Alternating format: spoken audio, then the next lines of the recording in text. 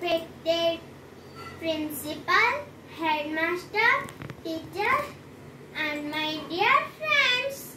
My name is JAYANTI. Today I am going to deliver a speech on Gandhi Jayanti. So let's start. Gandhi Jayanti is known as the International Day for Non-Violence and Peace.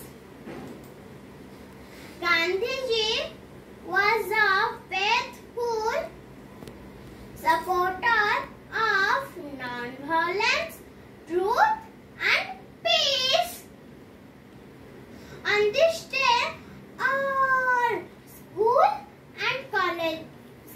colleges and government offices remain closed because this is the